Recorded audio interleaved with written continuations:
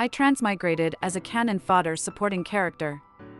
In order to get close to the male lead, I disguised myself as a man and sneaked into the male dormitory.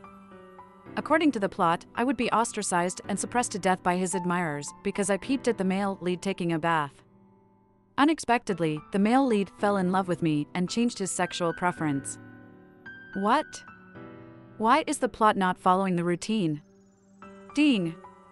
Wisnovel reminds you to click the subscribe button in the bottom right corner to read the complete novel. Inside the male dormitory. The male lead, Merlin Hall, had just finished taking his shower and casually put on a pair of shorts before coming out. He was holding a towel in his hand, wiping his hair.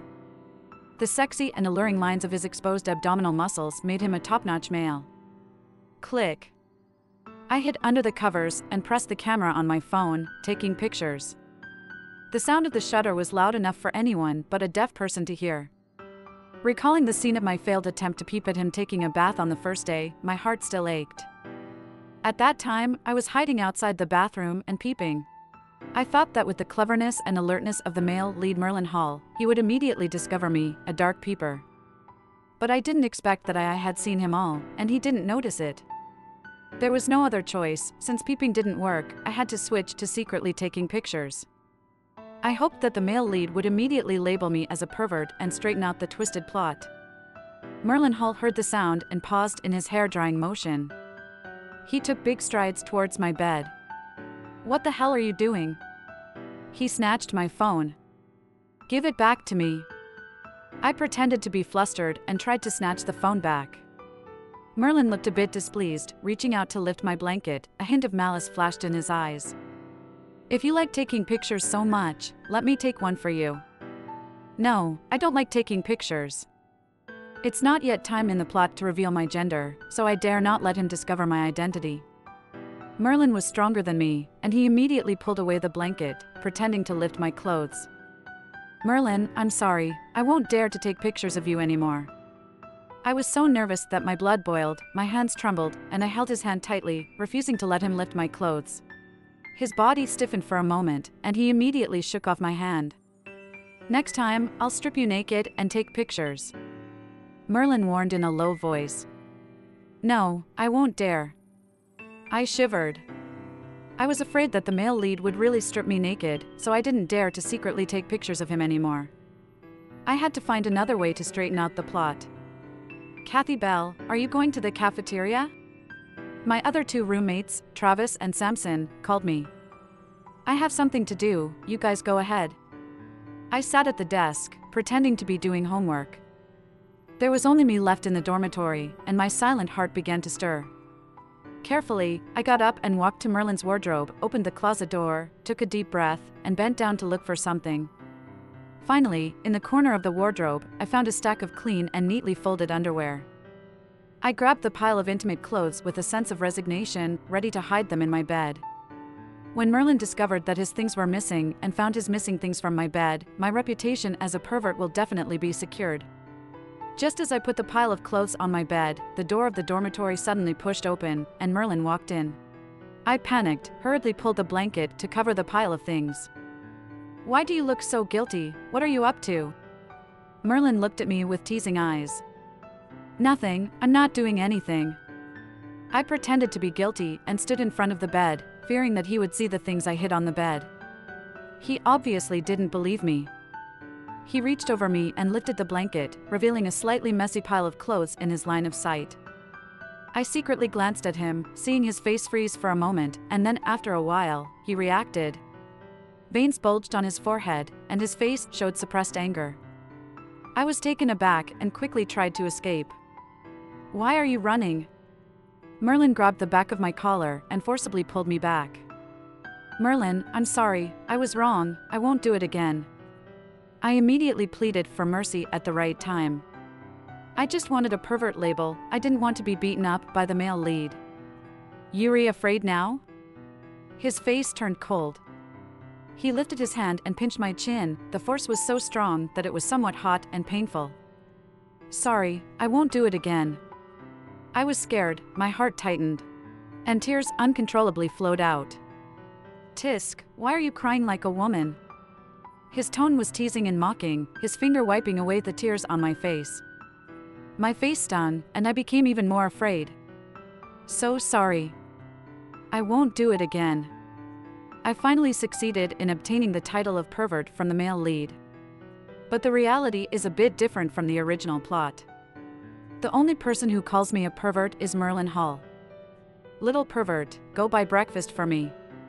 He commanded me while lying in bed. I wanted to sleep in on the weekend, but he tortured me, so I reluctantly got up. On the way to buy breakfast, I ran into the female lead, Effie Foster, the youngest of the Foster family and the male lead's #1 fan. Since she was young, Effie Foster has liked the male lead and has bravely pursued him with great enthusiasm. From annoyance to attraction, the male lead has become unable to resist falling in love with her, and they eventually get married. Currently, the male lead is very annoyed with the female lead, but Effie persists in pursuing him and constantly looks for opportunities to get close to him. Hey, you and Merlin are roommates, right? Effie Foster called out to me. Yes. I nodded. I brought breakfast for Merlin. Can you help me deliver it to him? I felt relieved that I didn't have to go out to buy breakfast. Sure, I immediately took the breakfast from her hands. I will definitely tell Merlin that all this breakfast is a gesture of affection from Miss Foster. Yuri smart, Effie nodded in satisfaction. I brought the breakfast to the dormitory, and Merlin had already gotten up and finished washing up. When he saw the sumptuous breakfast on the table, his eyebrows raised slightly. Not bad, I'll leave breakfast to you from now on. I silently watched him finish breakfast, and then I lightly delivered the fatal blow. The breakfast was brought by Miss Foster, and what you ate must be her tender love for you. It must be delicious and sweet, right?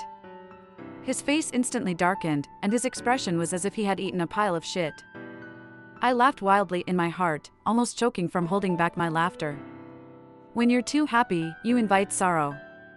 I angered Merlin, and this guy intensified his enslavement of me. I was forced to become his lackey. On the basketball court, Merlin was happily playing while enjoying the cheers and praises from everyone. Meanwhile, I was miserable, carrying a towel and a bottle of water, ready to serve him at any moment, standing by the court. Go, Merlin. Yuri so handsome, Merlin. I love you, Merlin. Effie cheered for Merlin with a megaphone, her excited voice echoing throughout the basketball court. After the basketball game ended, all the girls rushed up, vying to bring water and towels to Merlin. He walked through the crowd expressionlessly, heading towards me with a deep gaze, his eyes like knives slashing at me. I leisurely reclined on a chair, feeling a chill from his gaze, and immediately got up to meet him. Are you thirsty, Merlin? Have some water. I grinned as I handed him the water. A mocking laugh was his answer. I knew something was not right and immediately used the towel to wipe the sweat off him. Look at this damn weather, it's making our Merlin all sweaty. Let me wipe it for you. He raised his head and took a gulp of water. I saw sweat dripping down his neck, and I raised my tiptoes slightly to wipe it off. But just after a couple of wipes, Merlin pushed me away as if he had been startled. Caught off guard, I stumbled backward a few steps. Ah! I exclaimed, watching as I was about to fall, but a dark figure flashed before my eyes. Merlin held onto my waist, and instinctively, I reached out to hold onto him. Why did you push me? I asked angrily. Why did you touch my Adam's apple? Merlin gritted his teeth and asked. I didn't. I explained. I don't like men. Merlin lowered his voice and warned me quietly in my ear. Don't waste your efforts anymore. Thanks for the reminder. The photo of Merlin hugging me was posted on the campus forum. Case solved, I know a little lip reading. That day, Merlin told Kathy that he doesn't like men and asked him not to waste his efforts again. In order to understand what Merlin said, I learned lip reading.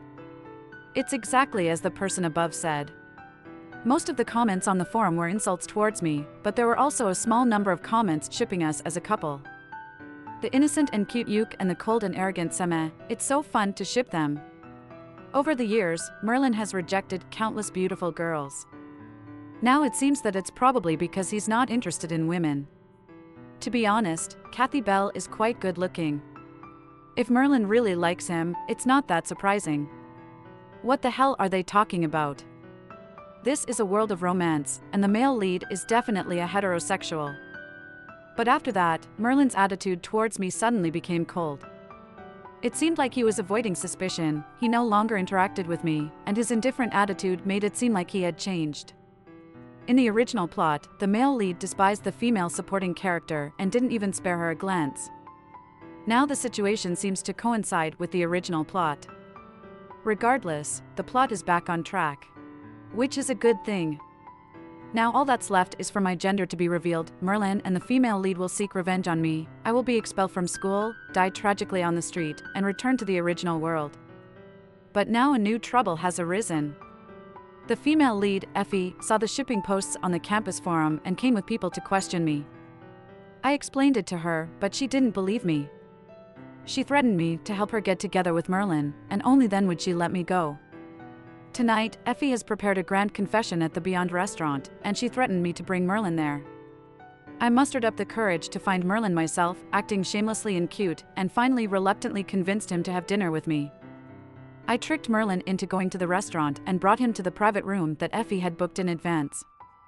As soon as we entered the room, we saw many pink helium balloons floating on the ceiling, a heart-shaped decoration on the wall, fresh red roses placed around, and a table already set with exquisite candles, emitting a hint of romance amidst the cheesy atmosphere. I thought he would get angry, but instead he hesitated for a moment, his brows lowered, lost in thought. Looking at his mysterious aura, I suddenly felt a bit anxious and immediately wanted to run away. Merlin, I need to use the restroom. I made up an excuse to escape. He looked up at me, his expression somewhat strange. Go ahead, do I need to escort you? I felt that something was off with him, so I quickly got up and left. But just as I stepped out of the private room, I received a call from Effie. Hey, Effie, I've brought Merlin to the private room. When are you coming over? I have something urgent and can't make it there. Her voice sounded a bit panicked. Don't you dare tell Merlin that I stood him up. Just say that you invited him to dinner, but don't let the cat out of the bag. After saying that, Effie immediately hung up, leaving me standing there wanting to curse. I invited Merlin to a candlelight dinner? What the hell was she saying? Maybe I should just quietly slip away? As I was about to leave, a waiter pushed a cake cart towards us. The door to the private room was pushed open, and Merlin looked up and met my gaze. Hold on, Merlin called out to me. The most conspicuous place on the cake was a small heart-shaped box. He reached out and opened the box, revealing a shiny and delicate ring inside. I saw that his ears seemed to suddenly turn red. He played with the ring in his hand and casually put it on his finger, a perfect fit. The air seemed to stand still, and I became even more anxious. Merlin, I can't take it anymore. I'm leaving, I said in a hurry. He suddenly looked up, and he reached out and pulled me into his arms, holding me tightly. I was taken aback, and I heard him whisper softly in my ear. Let's get this straight, I'm on top and there's no room for negotiation. I struggled to push him away, but he held me even tighter. Don't make a scene, behave yourself, he said in a hoarse voice. I won't pursue the fact that you peeped on me while I was showering or that you hid my personal belongings. From now on, you're not allowed to secretly do these things anymore. Now that I've agreed to be with you, you can openly express your desires. But don't be too impatient, let's start with a kiss, and we can do other things later. As he spoke, he leaned down and kissed my lips forcefully and urgently, as if he couldn't wait to devour me. What happened to not being too impatient? The air was stolen away, and my mind quickly became dizzy. Unable to think straight.